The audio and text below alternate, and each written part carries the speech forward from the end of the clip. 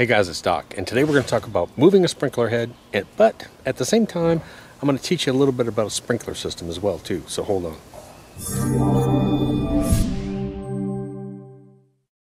Hey guys, I've been talking about this video for a couple weeks now.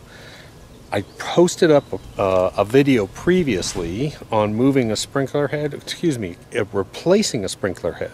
So I put that video up.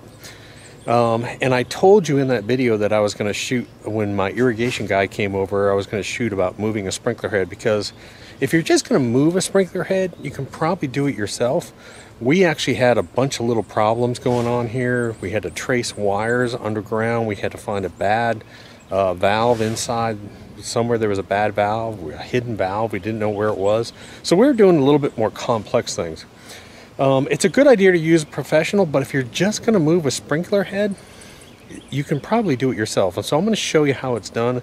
But first, what I'm going to do is I'm going to walk you through how a sprinkler system works really quickly, a real quick explanation, because I haven't seen a real quick one or a decent one online. So let me do that first. All right, so I'm going to walk up to my main water source. And while I do that, don't forget, I always say, I got about 20 different videos coming out over the next few weeks, so click the subscribe button at that little red thing right there. And then when you go to our channel, I gotta open the gate. When you go to our channel, click the little bell next to the subscribe button, and that'll alert you when this absolute idiot puts out a new video. All right, so I'm walking out to the main water system. So let's explain how this works. Step one, if you're on a pump, it's a little bit different, but I'm on city water. So I've got a city water head here. This is where they come and shut your water off if you don't pay your bill. So that's the main connection. It's usually by the street. Somewhere in this general area, we didn't find it yesterday. I still have to find it. Somewhere in this area, there generally is a main shutoff for your sprinkler system. Almost all companies put it within a few feet of this right here, and so you can shut off the main water to your sprinkler system without shutting off the water to your house. Then at some point from there, you're going to start to hit control valves. You're going to have these little things, and those are little control valves, and there's a solenoid on there, and when the switch inside says go on, it goes click and it opens up that valve. So that's how that station. Now this one controls all these valves on here, all these heads on here. Keep walking, and we trace the wire, and the wire in the pump goes up to here to this next one. So you got another one in here. This one runs all these heads on this side. So basically each valve station will control a certain number of heads. Now let's take away the mystery of what's under the ground. Ooh, spooky. Okay, so I'm gonna go real high tech on you here. That spoon is the main water valve at the street. From there, you're gonna run, there is basically PVC pipe underground, and that goes up usually to your valve station. This pipe will run underground and run throughout your yard in different areas. So you'll basically have either 3/4 inch or 1 inch PVC, schedule 40 usually. Now, what they're going to do is at certain points, they're going to tee into this PVC, and what they're going to do is they're going to put some kind of little valve in here, but basically these little, a connector valve like this. Something that these things can go into. These little junctions, these little parts right here, are for your funny hose or your flexible irrigation hose, and this is the flexible irrigation hose. They call it funny hose, and that's where these little things clamp onto. So this little part, so when it's pushed all the way in, that's what it looks like. So essentially you have a flexible irrigation hose coming off PVC to this little head here. Now what screws onto here? Very simply, what's on the bottom of your sprinkler head? Hey Linda, get away from my knife. She's always involved. Guess what screws into that? This screws into that. And so basically that's all you have. Now, doesn't that make it simple? That really helps you understand how simple an irrigation system is. So you have a main water pump, you have a main water pump. After your main water pump, you're going to run from your main water from the street, you're going to run to a valve, and it's going to continue on. From the PVC, you're going to have flexible hose. At the end of the flexible hose, you put a fitting, and you put your sprinkler head on it. And that's pretty much it. So that is the overall way that a sprinkler system works. And then each one of those valves that I showed you is actually a control station. So if you have a 1-year control, you have a 1, 2, 3, 4. Each one of those valves is one of those stations. So that's kind of how PVC system works, or irrigation system works.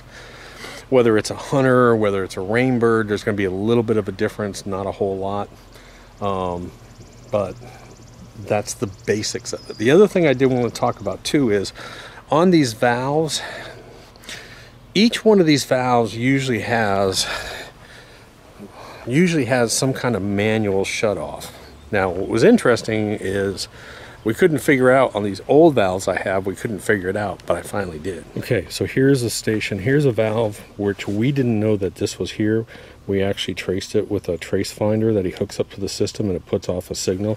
And he followed this wire all the way across the yard. So when you open up this valve cover, you're going to see a valve. You'll probably see grass growing inside of it. On this one, this works just like a hose spigot. So you see this round thing? If you want to shut off those stations, you go ahead and turn it down.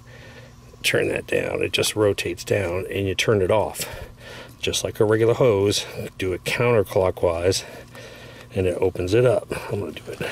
Honestly, we couldn't even really identify these old valves. We think they're old Hunter ones. We put in a new Rainbird one over here too. But at some point, there's some kind of valve or manual on or off switch on those things that you can turn them on or off. So if you have a big blowout, you can figure out which station it's on, and you can go ahead and shut it off per station. That's important to know. Okay, so here's the footage that I'm going to show you. This is the finished product. I want you to look at how stupid this is. So if you were going to put a sprinkler head, where would you put it? So you want that sprinkler to go over here, come around, and then shoot back over this way too. So obviously you put your sprinkler head here. Well, the old sprinkler was right there. Now, is that the stupidest thing you've ever seen? Well, we'll keep going. Same thing. There's another sprinkler head over here. So when this sprinkler head's shooting this way, right along the roses, and I can actually turn it and have it go over this way, bleed over, so I can have it go back and forth here. Guess where that head was? Well, you can see. That head was way down here. Why? Stupid. So we moved a bunch of these heads like that. Now there's the pump station. This was a mystery. This was a number 6. We didn't know what done. It's a long story. I'm not even going to go into that. We cannot figure out where number 6 is back here. We think they actually stopped the irrigation system because of the pool construction. And they said, well, we're going to hold off on a 6 station because we can't find anything.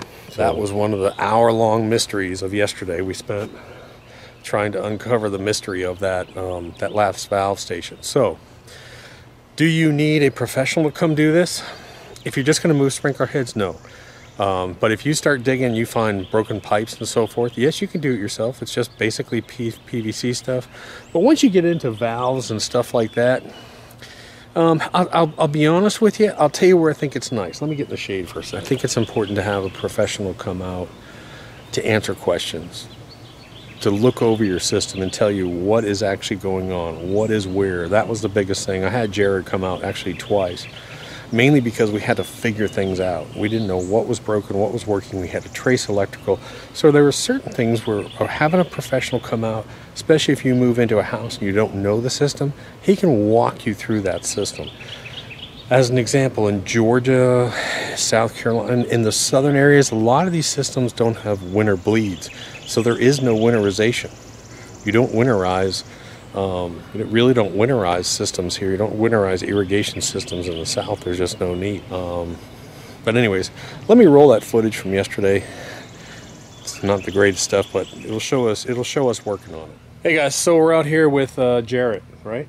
Yes, sir. See, I got his name right. Jarrett from Oconee Irrigation in Georgia. Little promo there for him. But let me tell you what we're doing here. So the guy that makes kitchen cabinets installed my sprinkler system out here. He's an absolute idiot. So this is the sprinkler head that's supposed to water back over here. It makes absolutely no sense. So what we're doing is we're taking this sprinkler head and we're moving it up to here so that we can shoot a line along here so that that sprinkler head can properly cover this.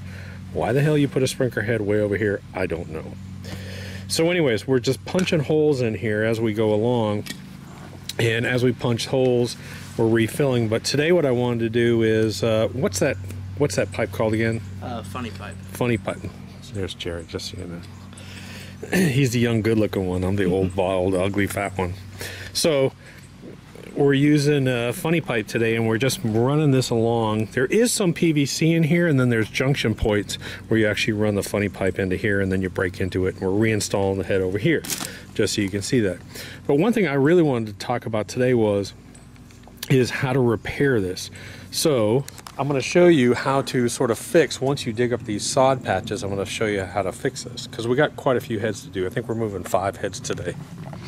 So what I've done is, if you saw my last video, we were talking about making up a mix. Making up a mix to repair bald spots. And I'm going to use the same thing. Now this is just potting soil in a ratio of 2 bags of potting soil to 1 bag of pure fine sand. The reason why I use potting soil is because if you use other soil, it'll have wood bark and all kinds of crap in it. You don't want that. You can go to the sale flyer, see what's on sale, and buy that potting soil. So I've done that. So now instead of just using the clay here to refill these holes, what I'm actually going to do is I'm going to cut the sod off. So let me see if I can give you an example. Gotta remember where the shade is. So what I'm going to do is I'm going to fill this hole part of the way, and then I'm going to cut the sod off a little bit, and then I'm going to put some of that light soil on top so that I can shape it and then put it back on, and I'll probably show you me doing that. All right, so you got a valve sitting here, and it's kind of like, okay, what you got main PVC running to this somehow, probably main PVC running up here, or we don't really know. We're having to discover this as we go. The funny pipe. Let me show you. This is the funny pipe. There he's got. And this is the stuff, the flexible stuff that they'll actually run from the PVC over to the sprinkler head. That's how it goes into that. So you can see he's shoving that little fitting on there. These are called Marlex barb fittings for funny pipe. Yeah, I knew that.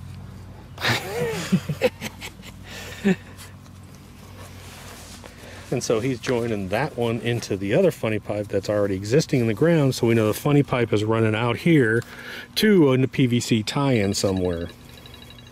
If it's a customer, he won't answer. If it's his girlfriend, he'll answer it. So that's what we're basically doing. So old head here, run the funny pipe up, we're going to move it here. It's a pretty simple process. Once he cuts it, this little piece here is going to go into the elbow, is going to go into the funny pipe, and that's what the sprinkler head screws into. Let me show you. So this is actually a fairly new one, believe it or not. I put this one in 8 months ago, I think. So this one screws into the bottom of your sprinkler head here, and then this piece goes into that funny pipe. So that's how it works. Zoom in it just a tad. Okay, so Jared had a note here. I can't see it because of the shading here.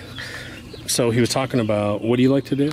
I like to put this Marlex fitting onto the barb 90 to make a swing joint, so you can make the head. It's just easier to move the head Back and forth. Back and forth. Right. So if I want to have, as an example, let's say my sprinkler head is straight up, but I want to tilt it back a little bit, I can actually do that because he's using the swing joint. Basically, he's putting in 2 elbows in there, a male and female elbow in there. And that'll just allow him to adjust it. It's easier on him when he installs it, but it also gives the homeowner a little, you can dig it out a little bit and adjust that sprinkler head. I was telling Jarrett last week we were doing the front yard, and there were a couple heads, because I'm shooting uphill, I actually like to have the heads sort of leaning back a little bit to shoot towards the uphill. Otherwise they're sort of point shooting directly into the grass. So when he was putting them in, he actually had the heads tilted back a little bit. And that's an easy adjustment. You can just dig a little dirt out, push it forward, and fill in behind it. It's a real simple little adjustment. Okay, so in order to sort of help this along and to make this a better repair, normally you would go through here and throw just some of that clay back in here. But what I'm going to do is, to help this along a little bit, I'm just going to come down and just take a little bit of this off, flatten this off a little bit. Sort of massage these roots a little bit, open them up.